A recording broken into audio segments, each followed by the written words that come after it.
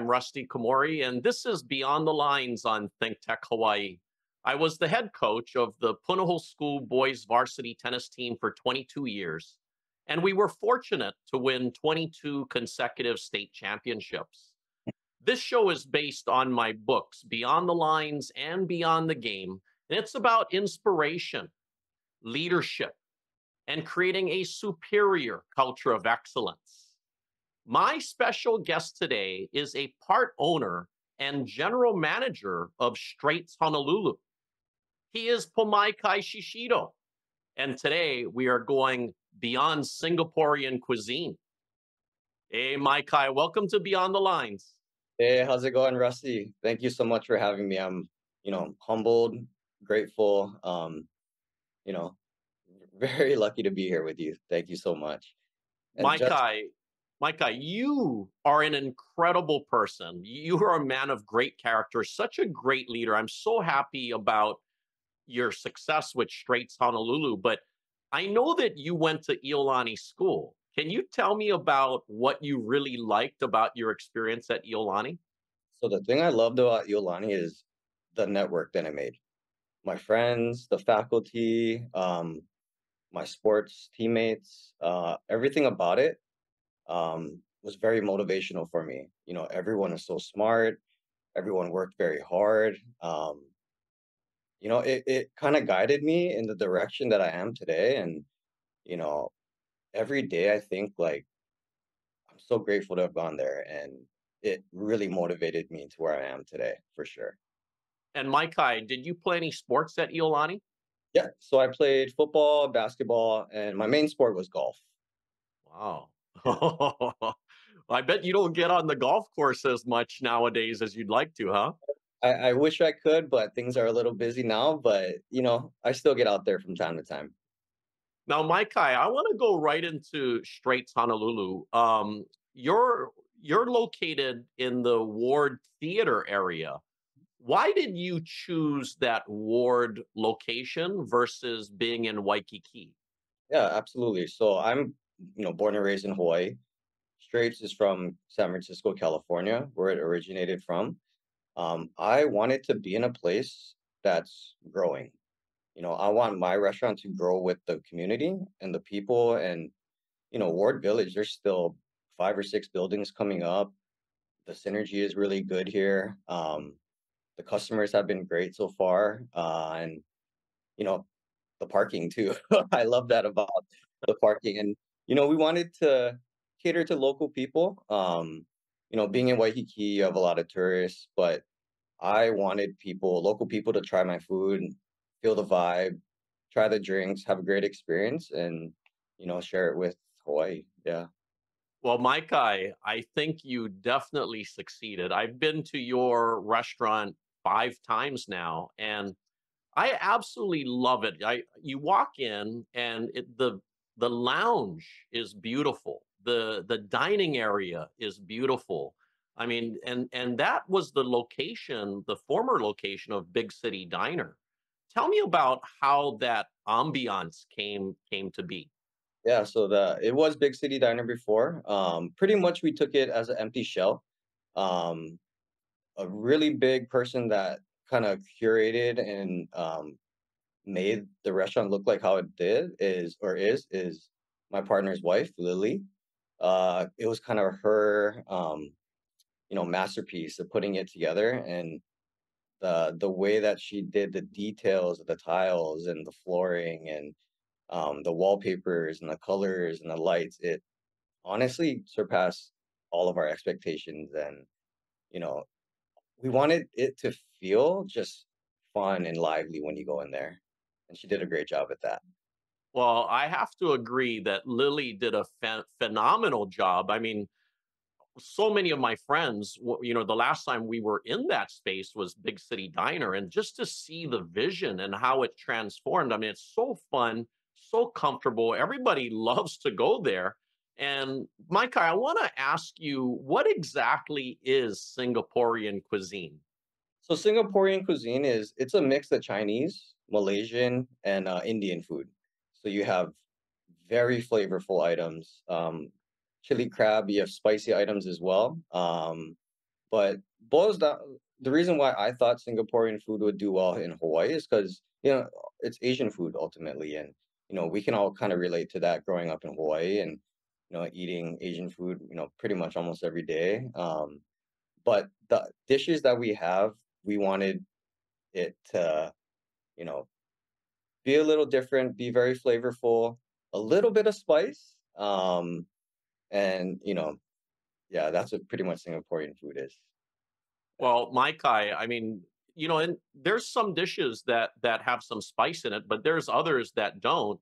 Yeah. And I have to say, my last visit there with you, I tried the mussels, the seafood. Mm, That has to be one of the best mussels seafood dishes I've ever had. I mean, it was that's a must have. Like yeah, I need to have that now. definitely. Our wok fried mussels are absolutely amazing. My chef does such a good job, and everyone behind the kitchen. They get there in there early in the morning, they stay late at night, and the food quality, the volume that we do is very high, but the food quality that they have is, I mean, I can't even, they do such a great job back there, and I'm so grateful for them. Yeah. So so Maikai, I mean, your chef is excellent. I mean, why is he so good? So Chef Reed, and there's a story behind that too. So I kind of grew up. We're about the same age. We kind of grew up together in the scene in Hawaii, and we actually got very lucky to get him. Um, he was at the time leaving Redfish, but he didn't tell too many people about it. I kind of heard it through the grapevine, and I think the day after when I found out, I called him and I was like, "Hey, we're gonna be opening a new restaurant. You would be perfect for it. You're a very likable person. Your food is amazing. You're a hard worker." And it was someone I trusted as well. So I think it was a week or two after that we talked. I brought him up to the California location in San Jose, and he absolutely loved it. We stayed for a weekend. He tried the food. He felt the vibe. He met the founder, and yeah, I think a week later we signed him.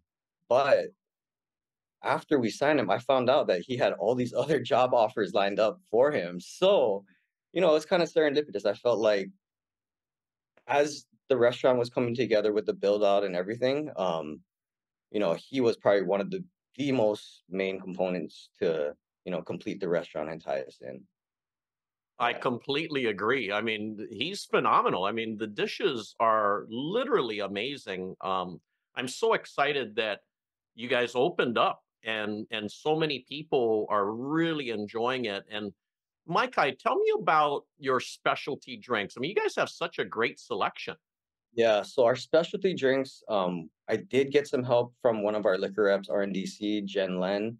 Amazing. But the thing that sets apart, I think, our cocktail list is all of our syrups and purees are made in-house. We get help from the chefs. They help us make these syrups, pandan syrups, house-made lemongrass syrups. We have a milk punch. It's our clarified milk cocktail. Takes 24 hours to make. Um, everything about our restaurant is fun. So I wanted the cocktail list and the drinks, to match that.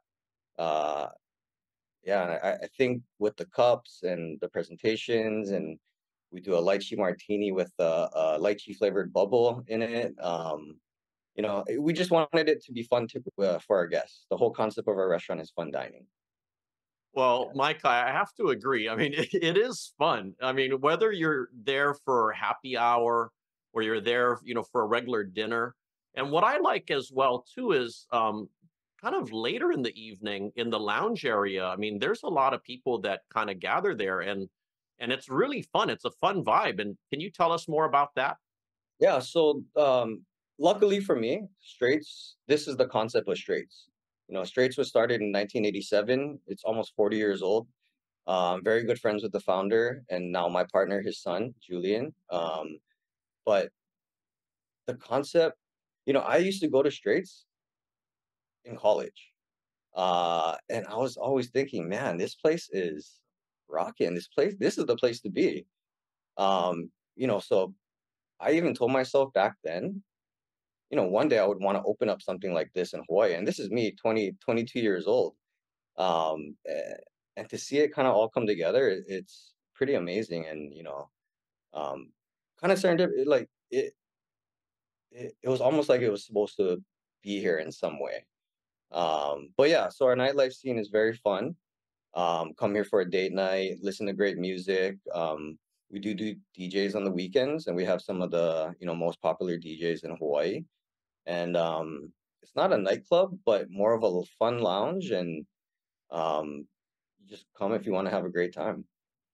Yeah, I totally agree. I mean, it's not a nightclub. It's just more of a comfortable hangout lounge place, and I mean, everyone just loves it. And Mike, I want to ask you about your other part owners, your management team.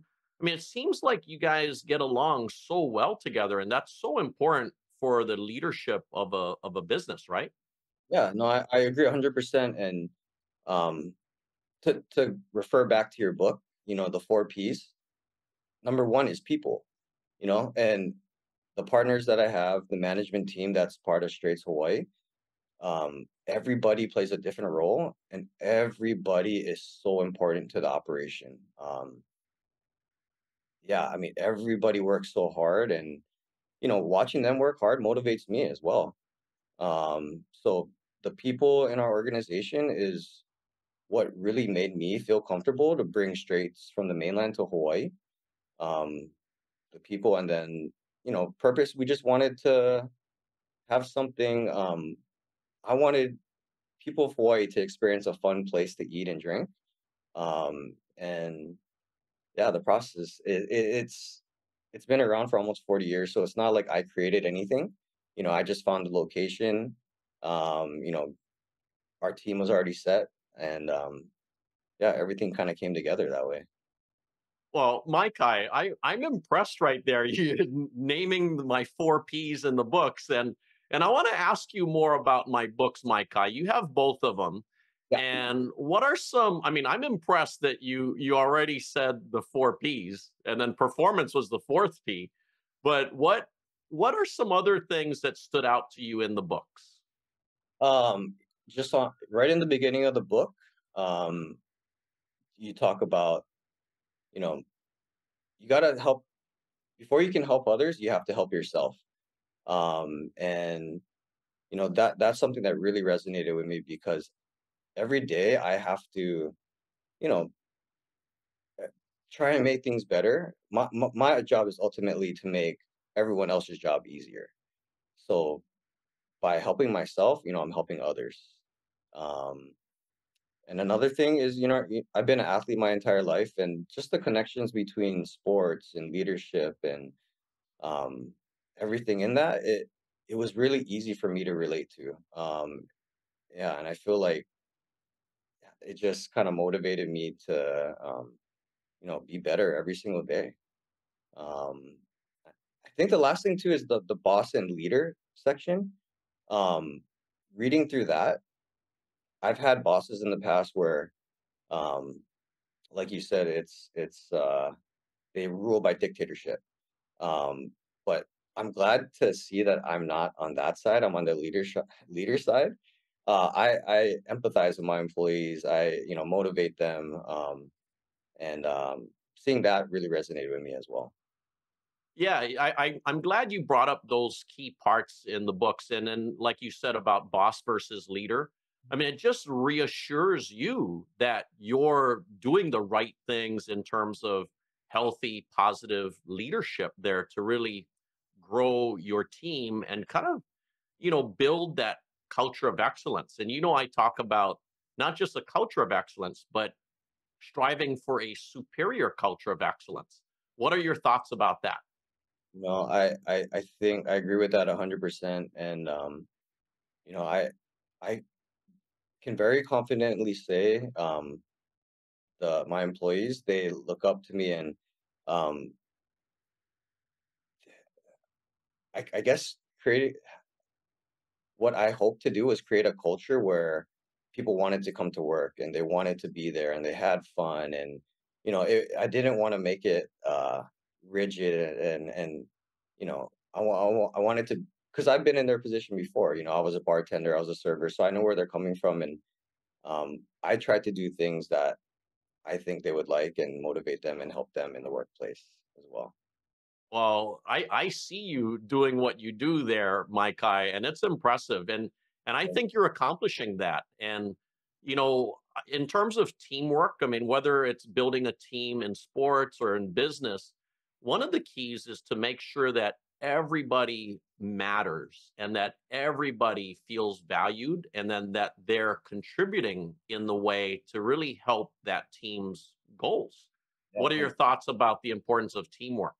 no, this restaurant would not be possible without my team. We have 77 employees for this small restaurant, and every single person um, plays such a huge role. They're the heartbeat of the company. The management team, we uh, do our best and we set them up for success. But I mean, if you look at my Instagram post, a lot of it is about um, gratefulness towards my employees and my friends and my family, and um, Straits Restaurant would be nothing without my team over there, without a doubt. Yeah, I mean, it's we can't do it alone as a leader. I mean, it takes a team, and it's so much fun when you're dealing with adversities and you overcome it, or you're having success, and then you can share in all of that. And Maikai, you and I mean, as we're growing up, we're on teams in sports or debate teams or in business early on with some other bosses or leaders. What are some things that you feel the greatest leaders do? Make you feel important, make you feel special, motivate you. You know, um, Not putting you down when you do something wrong, but try to teach you and help you. Pretty much help you grow. My goal with this restaurant, with my employees, is they can use this as a stepping stone to get where they want to be. Whether it's a different career or financially. The skills that they learn here, I want them to be able to carry on, throughout their whole entire life. It's and I feel like I think I do a good job at, kind of helping them and motivating them and giving them advice, whenever they need it, and not only with work but personal as well. Yeah, I hope that answers that question. Yeah, no, so right there, that's one of the key things that great leaders do is they're concerned about the well-being of their team members. They care about the goals of the team members and then they might care about them as an employee second. And Mhm. and that's why they're great leaders, right? Right. No, I agree 100%. And I I I know my employees, they can come to me and um they can count on me for anything, and hopefully, actually I do, I know I make them feel special, each and every one of them, and I think that's kind of why they like being there. Yeah. So Maikai, you're so busy. I mean, you also do real estate. I mean, Yeah. you're the general managing partner of Straits, and you also do real estate. How do you try to keep balance in your life? Like you said in the book, we need to take care of yourself first before you can take care of all your other people. So Right. what are you doing right now to maintain balance for you? So I do real estate pretty much during the day, and I'm very fortunate because it's my father's company. He started this company in 1986. Quality Properties is our company. Pretty much it's a family-run business. So myself, my father is the principal broker, and my brother Spencer just got his broker's license as well. So for me, on that end, I have a lot of support. I can count on them. I can trust them if I need help with anything. They're always there for me. So on that end, with the restaurant opening, they played a huge they helped me out tremendously with my real estate business because, I could count on them, call on them whenever I needed anything, whether it be sales, and we manage over 150 properties as well. So it's a lot of work during the day, and then once I leave that place, I come to the restaurant and do my restaurant job. But I guess the thing I can say is um, I found occupations that I love doing. And it honestly doesn't feel like work. I did try to do a 9 to 5 job out of college. I did it for a year and it just wasn't for me. But throughout the years, I'm very lucky to have tried a bunch of different careers: medical sales, insurance sales, payment system sales. But I found two jobs that I love and really don't feel like working. So if there's a piece of advice for me, it's find something you love doing because it'll never feel like you're working. Oh, I'm so happy you mentioned that, Mike. I mean, I completely agree. I mean, it's a passion. I mean, you would do it anyway, even if you weren't getting paid for it. And Maikai, just recently, can you tell me about the actor Jamie Foxx coming into your restaurant? Yeah, so it was a Friday night, really busy inside. 9 o'clock p.m. I get a call. Hey, can you save a seat for 10 people? It was from a block number. I was like, I was like, what is going on? They were so busy right now. Actually, we did not have a table at the time, but the person was like, oh, this is Jamie Foxx's manager. Can you get the table? I said, for Jamie Foxx, we will. So luckily, a table opened up. He came in with his family, just ate, drank, had a good time. Very nice. After he was done, he took pictures with my staff and some of the customers and um, yeah, very nice guy and first celebrity in there, so we were very excited to have him. Yeah, Oh, that's so great to hear that he was such a nice guy, and then he's taking pictures with your staff. That's super awesome. And I know he was here for the Sony Open as well. yeah. And Maikai, tell me about your event that you did with Oprah Winfrey. So that was probably the biggest, I guess, milestone in one of my restaurants so far. She was doing a speaking tour across the United States, and the last location was San Jose, California. So she wanted to have like an appreciation party for her staff, and mind you, she has 300 people traveling with her on these tours. So it was at my restaurant in San Jose called SP2 Communal Bar and Restaurant right in downtown. We have 10,000 square feet, so it was big enough to accommodate her party.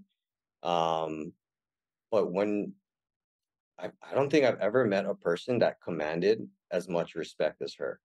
It was almost like, I don't want to say she was bigger, more than human, but whenever she spoke, everybody in there was quiet, and it was just a sight to see. It was like it was pretty amazing, and yeah, they just had a closing company party, and everyone had a good time, and that was probably the biggest celebrity that I've met so far. Yeah, Well, Maikai, that's why she's Oprah. it's why 100%. Yes, yeah. So, Maikai, I want to ask you, what are some of the big challenges that you deal with in the restaurant industry? So restaurants, it's such a tough business because so many components that go into it. You have your bar side, you have your food side, you have your HR side, you have the accounting side, you have your employees, you have to make sure the customers are happy. So much goes into it. But luckily the team that we have is 100% reliable. Everyone does such a great job. So splitting up all these different tasks and challenges within the team, that's the only way we're able to do it. Yeah, because restaurants are such a hard business. No, and there's so many moving parts to it, and I mean, it has to be. I always say it has to be like a seamless dance, where once you come in, you see the host or hostess, and then they take you to your table, and then the server, and then the busser. I mean, then there's the bartender and the manager. I mean, until you leave, it has to be a seamless experience, and Absolutely. I always say, Maikai, that, everyone's a reflection of each other. And so if one person screws up, it's like a reflection on everybody else. So what are your thoughts about that? Um, yeah, I mean, it is a reflection on everybody else. But if someone messes up, my managers are there to take care of it and try to make things better. So even going back to that, it's a team effort. Nobody's perfect. The restaurant gets so busy at night. It's chaotic, and mistakes are bound to happen. But you know, we don't blame our workers. We try to help them and tell them correct, teach them and motivate them and tell them it's okay. We'll take care of it for you, and we can talk about it later. But yeah, just having a team, to pick up after everybody is what makes it work. 100%. Yeah, no, I agree with you. I mean, when things get chaotic and hectic, I mean, super busy, I mean, but yeah, I mean, it's just we're all human, right? And Maikai, I want to ask you, I mean, in your experience, I mean, even through COVID, I mean, there's so many restaurants that closed. And even after COVID, maybe some restaurants are still recovering, but in your experience, why do you think some restaurants fail?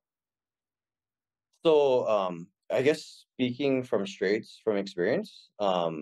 this restaurant has been around almost 40 years. I think really the main thing is finding a concept that works. Either that in the restaurant business, or you have phenomenal food that people will go to, or you have just something that differentiates yourself. And um, but I think it boils down to the concept. And Straits has been around for so long, and that's why I felt very confident bringing it to Hawaii. I felt like people here would really like it, and I think a thing too about it is you have to change with the times.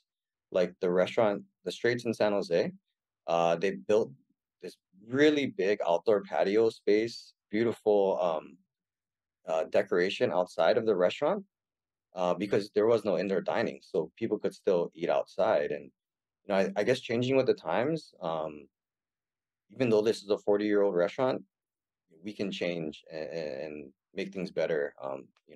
Every day. We're not stuck to anything. Well, Micah, I think you nailed it right there because, you're somebody that can adapt and adjust to the changing times. And some leaders, I mean, they're just complacent and then the time just kind of passes them by. And yet there's some other leaders that will recognize that and then they'll adapt and adjust to try to find a way to succeed like many businesses did during COVID. And Maikai, your insights fantastic, and you're such a young guy, and you're so likable. Everybody loves Maikai, and I want to thank you for taking time to be on the show today. And I really want everybody to go and support your restaurant because it's such a good thing in our community what you're doing, and for people to understand why you opened up at Ward and what you're trying to do, from the outside and the inside, I think is really key. So I want to thank you, Maikai. Thank you so much, Rusty. You've had some really great people on this show, and I when you came up to me and asked me to be on it, I was beyond grateful and humbled, and I was like, wow, I'm nothing like these people, but I'm very very grateful that you had me on, and I had a lot of fun. Thank you so much. Well, you're definitely somebody that goes beyond the line, so you're well deserved. And thanks, Maikai. Thank you, And Rusty. thank you for watching Beyond the Lines on ThinkTech Hawaii. For more information, please visit rustykomori.com, and my books are available on Amazon and Barnes and Noble. I hope that Maikai and I will inspire you to create your own superior culture of excellence and to find your greatness and help others find theirs. Aloha.